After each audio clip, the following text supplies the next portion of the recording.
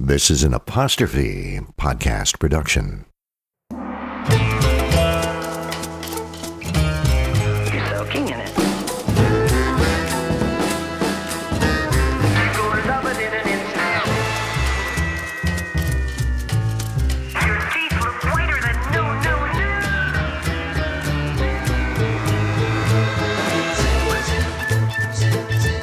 You're not you when you're hungry. You're in good hands with Austin.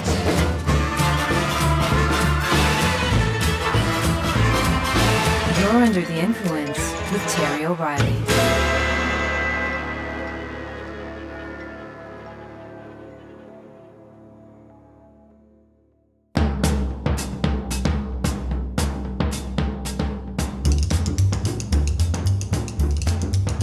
David Ogilvy was one of the titans of Madison Avenue. You've no doubt heard me mention him often. He founded the Ogilvy and Mather advertising agency in 1948. It is one of the largest advertising firms in the world. Ogilvy didn't start his agency until he was 38 years old. He had quite a few careers prior to that. He sold cooking stoves door-to-door in Scotland. He was an apprentice chef in Paris. He served in British intelligence during the war, and he was a pollster for the Gallup organization in America. But he had a brother who worked for a successful advertising agency in England, and he offered Ogilvy financial help to open a New York office. David Ogilvy showed a remarkable flair for advertising. His checkered background was the key to his success. He knew how to get past the threshold from being a door-to-door salesman. He understood pressure from his time in a busy Parisian restaurant. He could analyze critical information due to his position in British intelligence, and his deep research experience with Gallup would prove to be the profitable cherry on his advertising cake. Ogilvy became a star on Madison Avenue. His campaigns for Hathaway shirts, Schweppes beverages, and Rolls-Royce signaled a revolution in advertising because he didn't just produce ads, he created the image era, developing powerful branding for companies like Shell, American Express, and General Foods. He also assumed intelligence on behalf of the public. His famous line was, "The consumer is not a moron. She is your wife." He also created advertising that was smart and interesting, and every bit as classy as the editorial surrounding it. He also happened to be advertising's best essayist. In 1962, his ad agency had 19 clients. So he took a long vacation to write a book about everything he had learned from his 14 years in advertising. That book was titled Confessions of an Advertising Man. Ogilvy wrote his book for 3 reasons. First, he wanted to attract new clients to his agency. Second, he wanted to condition the stock market so his ad agency could go public. And third, he wanted to make himself better known in the business world. When he handed the manuscript in to his publisher, he hoped it would find a marketing audience and assigned whatever book royalties it might generate to his son. Little did Ogilvy know it would make the New York Times bestseller list, and 1.5 million copies would be sold. Within 2 decades after publishing that book, Ogilvy had 3,000 clients, 276 offices around the world. His company was firmly established on the stock market, and he had become a business celebrity. Confessions of an Advertising Man remains the only book on advertising many people have ever read. And it still sells today.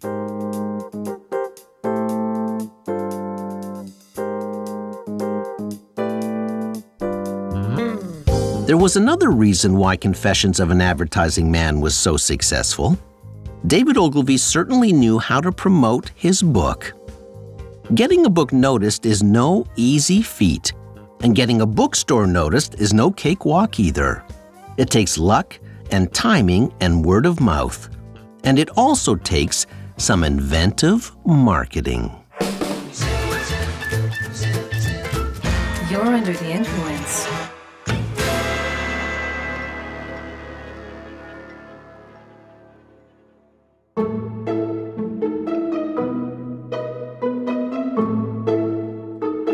If you've ever walked into a large bookstore, you can instantly see how easy it is for a new book to get lost in an ocean of options.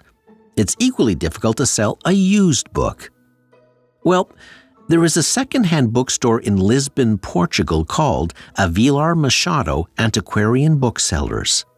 It has been in business since 1876 and is the oldest used bookstore in Lisbon. Recently, it wanted to change the buying habits of book lovers. Specifically, it wanted to convince people that used books were every bit as good as new books. Avilar Machado is very particular when choosing used books. They look for almost pristine copies. Knowing that, the bookstore's advertising agency came up with a brilliant idea.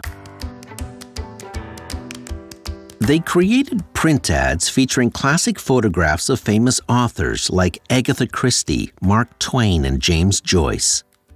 But if you look closely at the photos, very closely, you would see that Mark Twain has a tiny piece of tissue on his chin covering up a shaving nick. And Agatha Christie has a teeny tiny band-aid on her forehead, and James Joyce has a little piece of tape holding his glasses together. It was such a smart idea. It told book buyers that they would have to look very, very closely to see the barely noticeable imperfections of their used books. The tagline? Classics almost as good as new. And those almost as good as new books were significantly cheaper than new books. The ads were so beautiful, they were suitable for framing.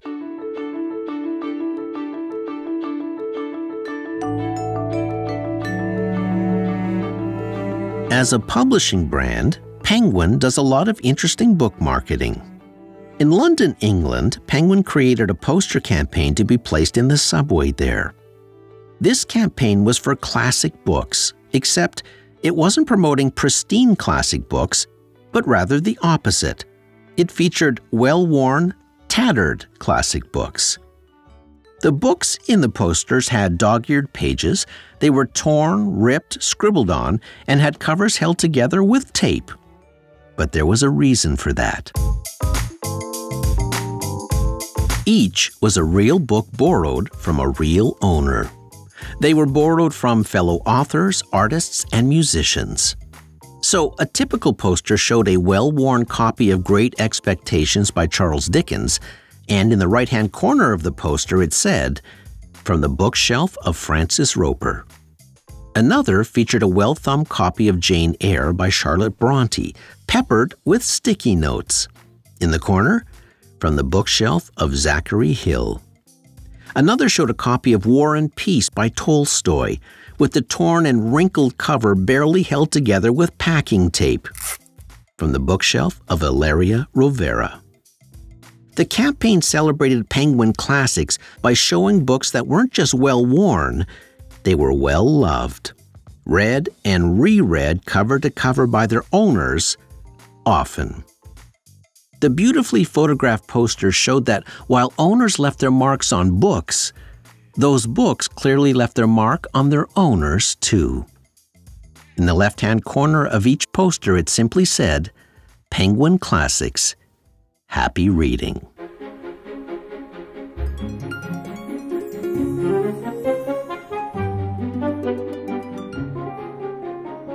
In Singapore, Penguin launched another interesting print campaign. They took photographs of crowded places like busy bus stops, subways, and airports. In the subway photo, for example, you see a packed subway car with people sitting shoulder to shoulder, except one seat is empty, and on that seat is an open book. In another photo, 5 people are squished together side by side in a bus shelter waiting for the bus, except for one empty seat in the middle, with just an open book sitting there. And in a busy airport photo, in the waiting area at a gate, there is one unoccupied seat with just an open book on the chair. And in each photo, in small type, it simply says, "Escape into a book." It was a meaningful reminder that we can dive into the amazing world of a book during the most tedious moments in life, like waiting for a bus, or sitting on a subway, or killing time during those pre-boarding hours before a flight. And for those who say they have no time to read, this Penguin campaign reminds us that there are always times in a busy day when you can escape into a book.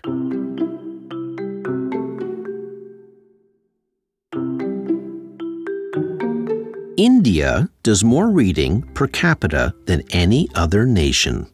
As a matter of fact, the average Indian reads 10 hours and 42 minutes per week, compared with Canada and the US at less than 6 hours per week. Over 70 million people regularly buy English-language books in India, which makes that market larger than the population of the UK. But India has a big problem. Nearly 40% of all books are pirated. Pirated books are sold on the streets, often by a network of organized gangs, for less than half of the cover price. The Association of Publishers of India estimates that losses due to piracy exceed $620 million per year. Because pirated books are so widespread and are made to closely resemble the real books, most Indians aren't even aware they are reading a pirated copy. So the Oxford bookstore in Mumbai, who was losing business, created an anti-piracy campaign. They created posters for a variety of best-selling books. For example, there was a poster for The Da Vinci Code. But when you look closely at the author's name on the book jacket, it said Dan Clown, not Dan Brown. Another poster in the campaign featured the classic novel Oliver Twist. But the author's name wasn't Charles Dickens, it was Charles Dickhead. The posters summed up the issue saying, "Every time you buy a pirated book, you disrespect the author."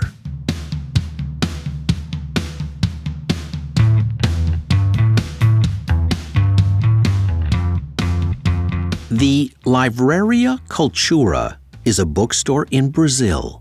Recently, it borrowed a page from Netflix to market its books.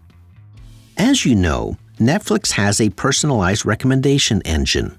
After you've viewed a show or a film, you'll see a banner that says, "Because you watched this," and it will recommend a list of other shows Netflix thinks you might like based on your viewing history.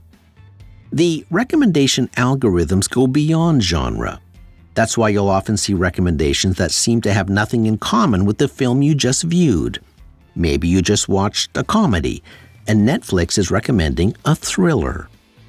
But a closer look reveals the recommended program may have similar characters, or the same actors, or was directed by the same person, or it has strong female leads like the film you just watched, or maybe both plots revolve around the similar theme. The Because You Watched tool is so powerful, Netflix says over 80% of the shows viewed over the last 2 years come directly through its own recommendations. And that sparked an idea at the Brazilian bookstore. Livraria Cultura created in-store posters and graphics for social media. The strategy was to make connections between movies and TV shows to books. For example, one poster said, "Because you watched House of Cards." Then the bookstore recommended 5 books on the subjects of politics, murder, and betrayal, including such classics as Shakespeare's Othello. Another poster said, "Because you watched Stranger Things," then recommended 5 books about strange lands and psychological twists, including Stephen King's The Talisman and Edgar Allan Poe's classic stories. Another said, "Because you watched The Matrix," Then 5 books were suggested about oracles and the dark side of artificial intelligence, including Aldous Huxley's Brave New World and even Oedipus Rex by Sophocles. The idea connected the dots between Hollywood and books, creating a powerful gateway binge by putting intriguing book titles in front of people who probably never considered them before. The Because You Watched promotion was so effective selling books, the bookstore extended the idea to include record albums and board games. They employed that extremely sophisticated, high-level marketing strategy. Fish where the fish are. Which reminds me of another ingenious book marketing idea at grocery store fish counters.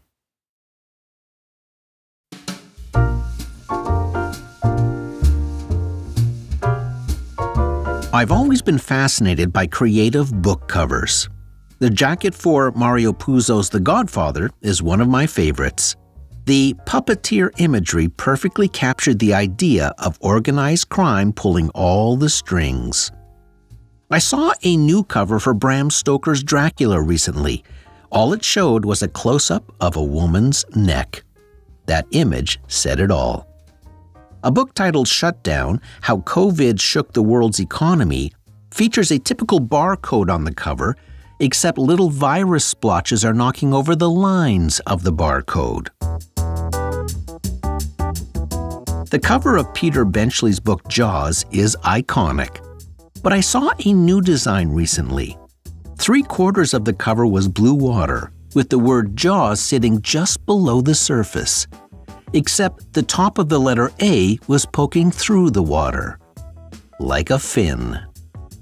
And my latest book, titled My Best Mistake, has just won several design awards.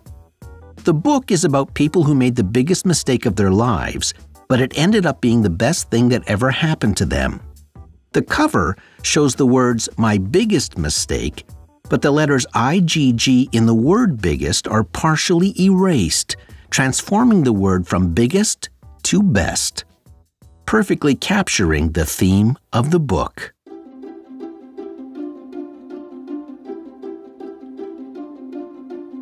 One of my favorite marketing ideas for books was created by the Carrefour supermarket chain.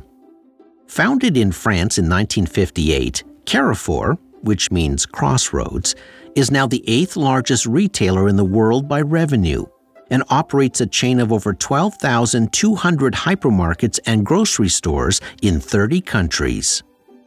The stores not only sell grocery items, they also sell books.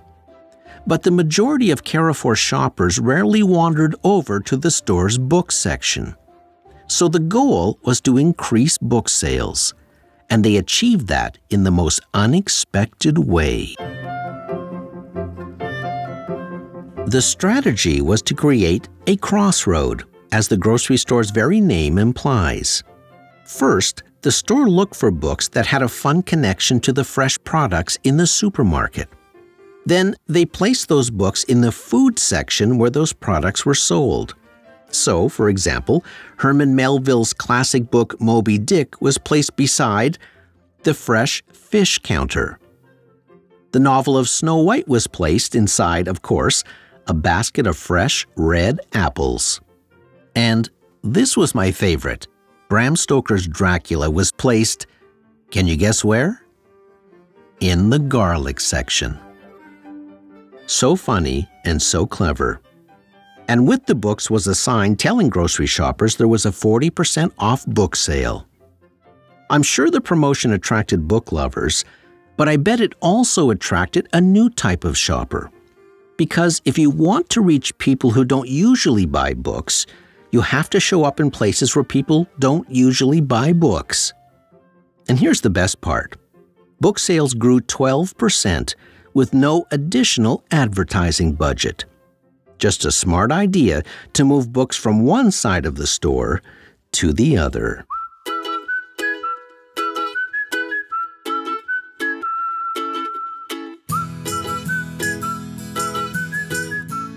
If you're ever driving through a small town called Union, Connecticut, stop off at a restaurant called Traveler Food and Books.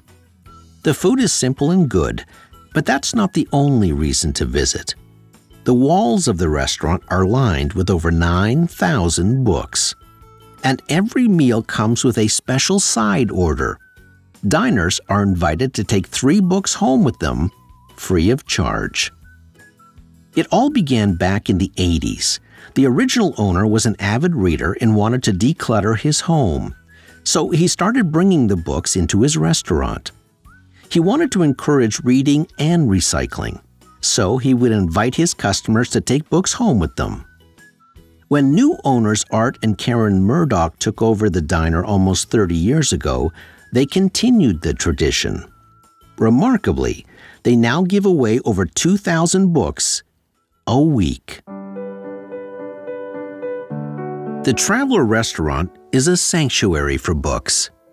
Every week, the Murdochs fill a horse trailer with books from church sales, flea markets, bookstores that are closing, and library extras, and cart more than 100,000 books home every year. Customers enjoy a tasty breakfast, lunch, or dinner, then wander to the bookshelves, sometimes for hours.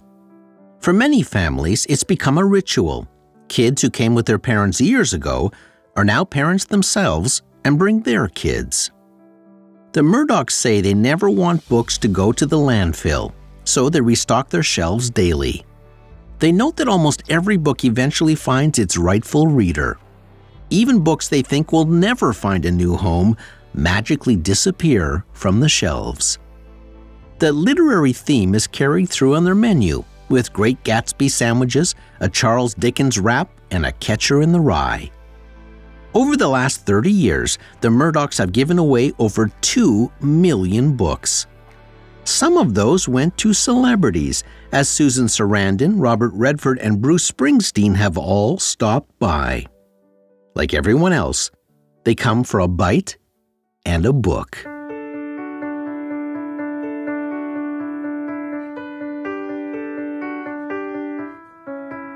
A publisher in Brazil called Editora Carambaia recently mounted the most unusual marketing campaign. They teamed up with a professor who does remarkable work at a local prison by helping the inmates form a book club. Carambaia then began donating a wide variety of books to the prison. That book club helped the inmates develop their analytical and communication skills. And out of that came a surprising insight. Prison inmates read 9 times more books than civilians. So together with the National Justice Council, the Carambaia publishing house created a program called the Prison Reviews. The publisher did something that had never been done before. They turned prisoners into book critics. Because the inmates were passionate readers, they were encouraged to write book reviews. They were given 30 days to read a book, then submit a review to be evaluated by a committee. Those reviews turned out to be remarkable and insightful. So much so that Carambaia turned those reviews into an advertising campaign. The reviews were used in magazine ads, social networking posts, radio commercials, bookstore posters, and even bookmarks and stationery. Videos were also created so the inmates could deliver their reviews on camera, and a mini documentary was posted on YouTube showing how participating in the project had enriched their lives. But that wasn't all. The Prison Reviews program not only helped improve the prisoners' reading and writing skills and provided the Carambaia publishing house with an innovative advertising campaign, it did one more thing. Each well-written review would shave 4 days off an inmate's sentence. It fueled the inmates' passion for reading, it gave them dignity, it gave them hope. And it showed the outside world that marginalized people have a voice. As someone said, the Prison Reviews project allowed inmates to rewrite their destiny.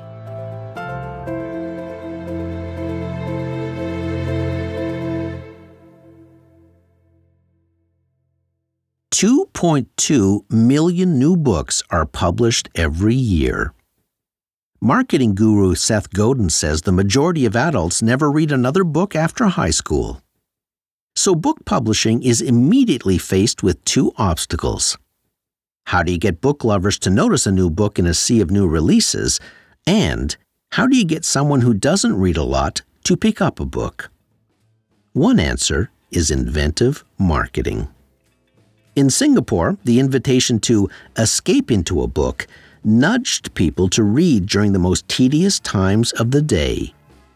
Penguin reminded readers that the classics never go out of style by featuring the most tattered but well-loved novels from the shelves of real people. The bookstore in Brazil picked up on the insight that inmates read 9 times more books than the average citizen, and the prison rewarded them for writing meaningful book reviews. The Carrefour grocery store broke all the rules by putting books in the vegetable and fish sections, reaching shoppers who usually don't wander over to the book department. And the restaurant in Connecticut gives away free books with every meal, feeding the belly and the soul. The best marketing is always rooted in an insight and an emotion. Often, it shows up in the most unexpected places. And good book marketing can provide long-term dividends. Just ask David Ogilvy's son when you're under the influence. I'm Terry O'Reilly.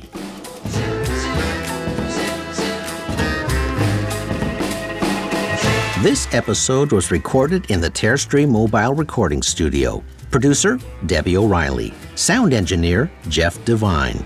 Research, Susan Kendall. Theme music by Ari Posner and Ian Lefevre. If you enjoyed this episode, you might also like our annual Bookmarks show, where I talk about my favorite books, like Season 9, Episode 20. You'll find it in our archives wherever you listen to podcasts. And speaking of books, if you'd like a personalized signed copy of My Best Mistake, I'd be happy to do that for you. Just go to my website, terryoreilly.ca. See you next week. Fun fact: David Ogilvy died at the age of 88 in his castle in France. A few years earlier, he wrote a letter saying he didn't like an ad Terry wrote. True story. The nerve.